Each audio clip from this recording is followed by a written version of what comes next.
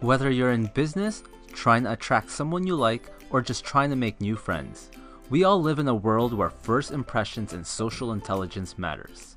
So today, I'm going to cover one of my favorite books, How to Talk to Anyone by Leil Lowndes. There's 92 little tricks in here, but I'm just going to cover the first 31. But if this video reaches 200 likes, I'll make a part 2. So let's begin. The first technique is to make sure you don't flash an immediate smile whenever you greet someone. Instead, look at the person for a good second or two. Pause, soak in their persona, and then let a big, warm, responsive smile flood over your face and overflow in your eyes. Think of how a good comedian will build up to a punchline for a joke. Next, pretend your eyes are glued to your conversation partner. Don't break eye contact even if he or she has finished speaking. If you have to look away, do it slowly. But as a side note, Leil warns the men to lower the intensity level when using this on other men. Now in a group setting, watch your target partner even when someone else is talking. If this is too intense, then keep your eyes on the speaker, but every time the speaker finishes a point, let your glance bounce to your target. This technique makes your target feel like you care about his or her reaction. Next is about posture. Every time you walk through a doorway, picture an iron jaw bit hanging from the frame just slightly above your head, and imagine taking a bite out of it. This should help you straighten your posture. Practice this in your home throughout the day. For the next technique, consider giving a warm smile, your full attention, and the total body turn to everyone you meet, as if a cute baby just crawled up to your feet. Or similarly, imagine the person is like your old best friend who you haven't seen in ages. Number 7 is about not fidgeting and keeping hand motions below your head. Many believe that one of the big reasons that Richard Nixon lost to JF Kennedy in the 1960 presidential elections is because he kept fidgeting and mopping his eyebrows on live television. Technique 8 is about making it a habit to pay attention to the little things. Are they smiling? Looking away? Rubbing their neck? Is their feet pointing towards the door? You don't have to be a body language expert to pick up on what they may be thinking. Next, relax and practice visualizing yourself walking around hung by your teeth, shaking hands, smiling, and treating people like you're meeting a long-lost best friend. Next, remember to match people's mood and tone of voice first, even if they're upset or depressed. Enter people's world before bringing them to yours. The 11th is understanding that your first impression has little to do with your actual words. Just remember to avoid starting conversations with a complaint or something negative. The next technique is to wear or carry something unusual, could be small, that strangers will feel compelled to stop you and ask you, "What is that?"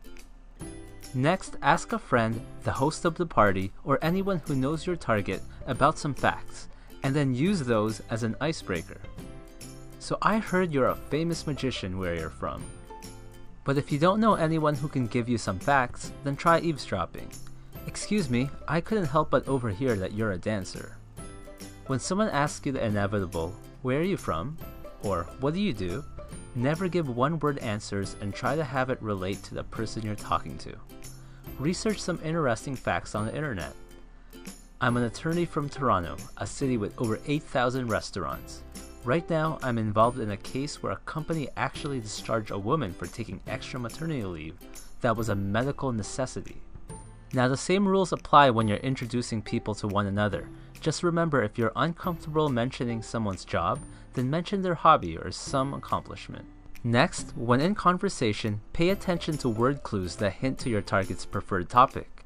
Then when possible, start talking about that topic. Some people might seem shy, quiet, or bored, but talk about a topic they like and they might not shut up. The next one was inspired by Brian Tracy. He says to picture a spotlight. In sales, if the spotlight is focusing on the product, it's not interesting to the prospect. But if the spotlight is focused on the prospect, they make the sale.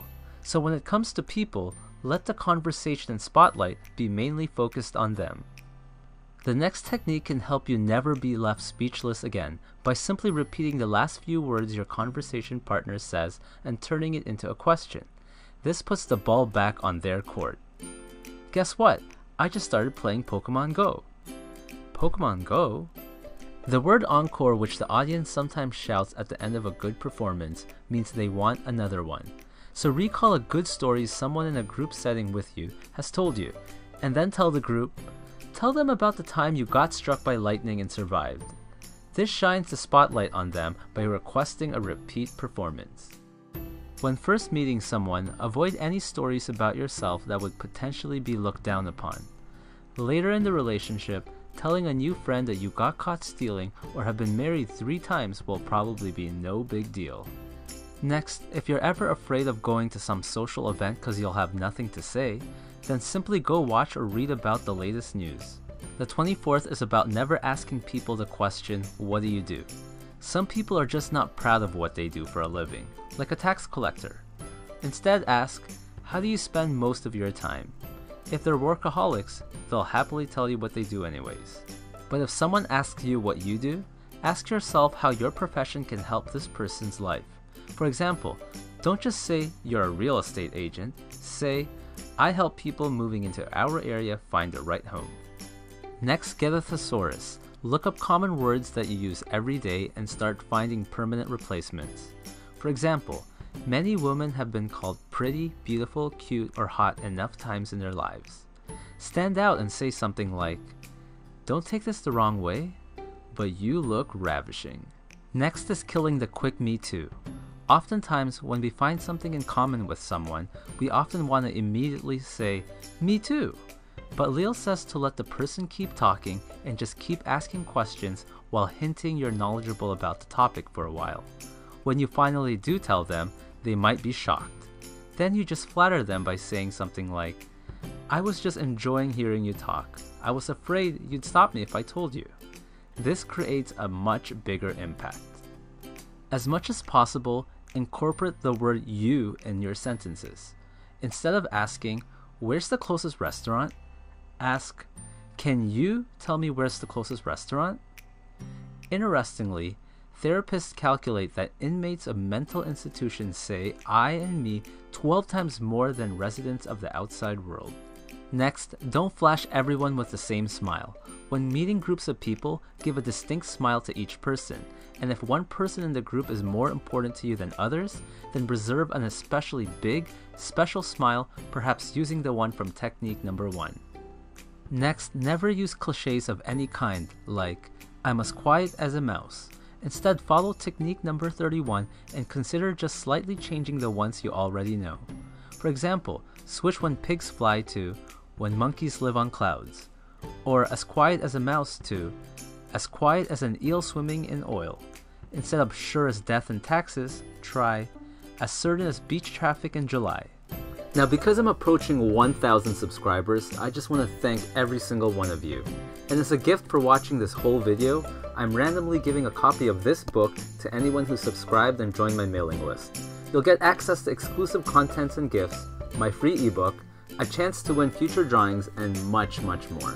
So as usual, choose A, B, or C, or D. Hope my pants fall down.